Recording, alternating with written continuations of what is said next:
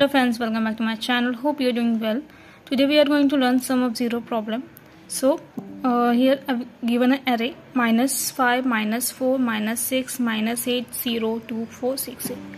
So it will check one by one the value whose sum will be 0. So the output will be -4, -4, as you can see here.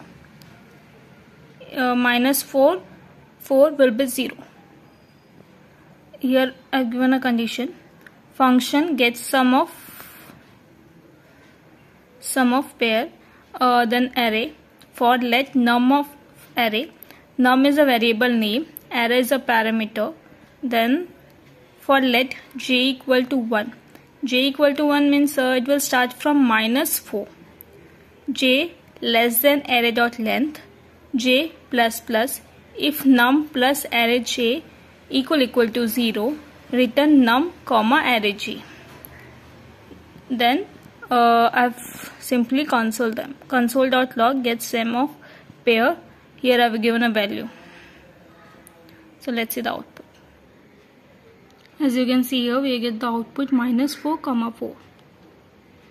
Hope you like this video.